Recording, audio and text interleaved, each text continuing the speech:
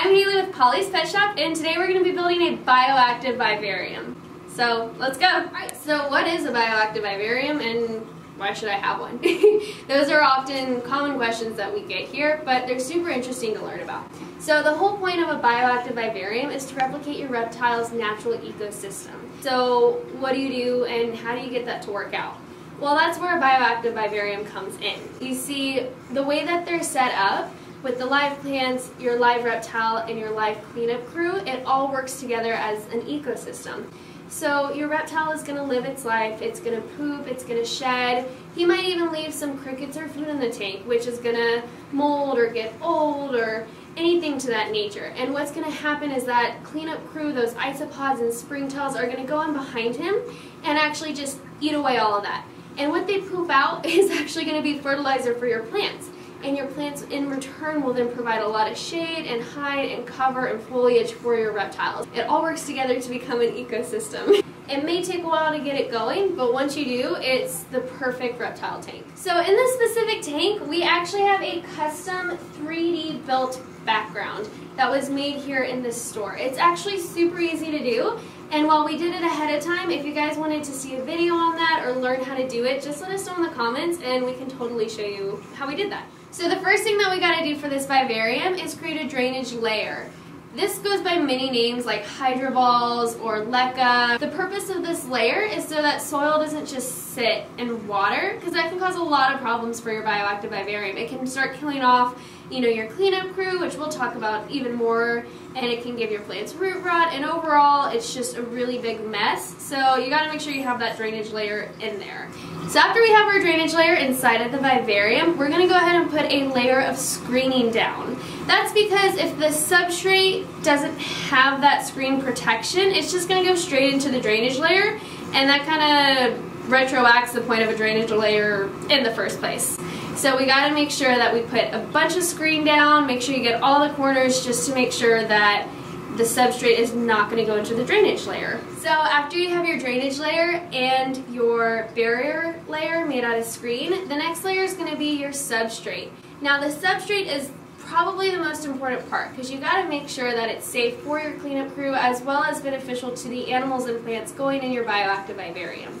Here at Polly's Pets, we make our own. We usually will use Reptisoil or cocoa bark. You want to make sure that you also have some bark to actually break up, so we can use forest floor or bark blend, things like that. Also about 10% sand, just to create some air pockets for the plants and their roots, as well as moss and leaf litter, and that's just going to serve as hides and foods and all the fun stuff for the cleanup crew. So once you have that mixture already made, you're going to go ahead and throw it in. Make sure it's deep so you can plant your plants, and that's pretty much it for the substrate. So after you do the main substrate layer, we're going to do two more small layers. The first one's going to be just of some moss. Here we're using sphagnum moss, just because it's widely available, and I find that springtails typically favor it. After the sphagnum moss, we're going to go ahead and add in our layer of leaf litter. This is super important because until your bioactive vivarium starts getting a lot of waste, a lot of poop, a lot of dead crickets, a lot of shed, a lot of waste like that, the leaf litter is going to act as food for your isopods. It's also going to act as hides for your isopods. So if you have any sort of reptiles that are going in here that eat bugs, like crested geckos for example, if they see your isopods hanging out, they're going to eat them, and that's a pretty expensive meal. So you want to make sure you have plenty of leaf litter in there to hide them from really any sort of reptile that you're going to be putting in there. And once you do that, it's on to decoration. So this is my favorite part. We have quite a few different types of plants. I'll go ahead and list them off for you. We got some bromeliads, we got a couple of ferns, some mosses, some pothos, dracaena. We even have some crotons in here. As well with the plants, we're also going to throw in any sort of rocks or driftwood that we want to do. Again, this is all up to you. It's your tank. Make it as personalized as you want it. So since we are using live plants, we need to make sure that we have good, strong LED lights. It's also important to make sure that you research what kind of plants go where. For example, this fern right here doesn't require that much lighting, so we can put it in a bottom part of the tank that gets less light. However, this bromeliad requires lots of light, otherwise it'll get super leggy. So we're going to actually put this guy up higher in the tank and closer to the LED lighting. while you're researching what kind of lighting your plants need, it's also important to research what kind of plants are safe for your vivarium. For example, if you have a omnivorous animal inside your vivarium, you can't put any sort of toxic plants inside of there. However, if you're putting something like a green tree python or a snake of some sort, so it's not really going to bother the plants, you're often okay using some other mildly toxic plant that they're not going to ingest. However, it's also important to note that if you do choose to have toxic, even mildly toxic plants inside of your bioactive vivarium, you need to make sure that you're feeding your reptile outside. For example, crested geckos will eat crickets, obviously. If you leave your crickets inside the bioactive vivarium and they feed on the toxic plants and then the lizards were to eat those crickets, that toxin can be ingested through the crickets themselves. So if you do choose to do different types of plants, make sure you do research on what's best for you and your reptile. So now that you have your vivarium set up and you know what reptile is going in there, it's time for the most important part, which is the part that makes it bioactive and self-sustaining, which is going to be the cleanup crew.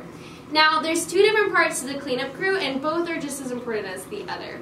The first is going to be springtails. These guys like to hang out in the moss area. If you choose to add carbon, they typically will hang out in that area as well. What springtails do is they eat mold, which is super, super, super important because especially if you're keeping any sort of tropical animal with your misting, with your live plants, with the drainage layer, you're going to have mold inside of your tank. It just happens to the best of us. So the springtails play a super important part because they actually will eat the mold inside the tank for you. Next up with the springtails, you're going to want some isopods. Isopods are basically vultures of the bug community. They're going to eat dead poop, they're going to eat shed, they're going to eat dead crickets. If the plants on your leaves start to die, they're going to start eating those leaves. And they poop out little fertilizer for your plants. It's going to be safe for your reptiles. So it all becomes one big ecosystem and one big cycle. It's important, again, to know which sort of isopods are best for your reptiles. So some of my favorite isopods are actually going to be a mix of a lot. Here at Polly's Pets, we actually sell lotto mixes, which are really fun because you get a whole bunch of isopods mixed in, and you don't have to stick to one kind. One of my favorites is going to be dwarf whites. These guys are itty bitty tiny, you don't really have to worry about them getting eaten, and they also hang out in the bottom layer of your substrate, which is super important because most isopods won't hang out there, and that part doesn't really get cleaned or aerated that often. So dwarf whites are super important.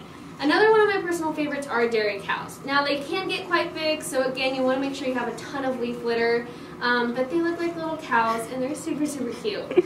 Now, unlike the powdered oranges, who look super, super vibrant and stick out a lot, there's also powdered blues and powdered purples.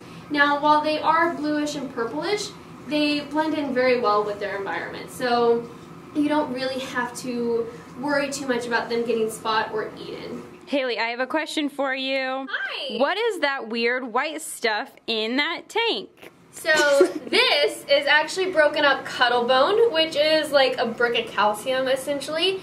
It's actually used for the isopods because they need lots and lots of calcium. Perfect, thanks.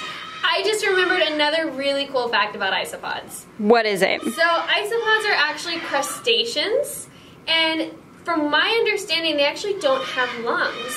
Now they do live on the land, but they breathe primarily through water, again, to my understanding. So these guys need a very moist environment, a lot of moss, and a lot of misting down. Otherwise, they'll just suffocate and dry out. So if you do bioactive, make sure you keep it moist for your friends. Thank you. So this is the final tank. I really love it. It looks super good in person. I hope it looks just as amazing on camera. But other than that, guys, this is how you build a bioactive vivarium start to finish. So if you guys like this video or you want to see more videos about reptiles, birds, lemurs, and just animal education in general, go ahead and subscribe, like the video, leave comments, and have a good day.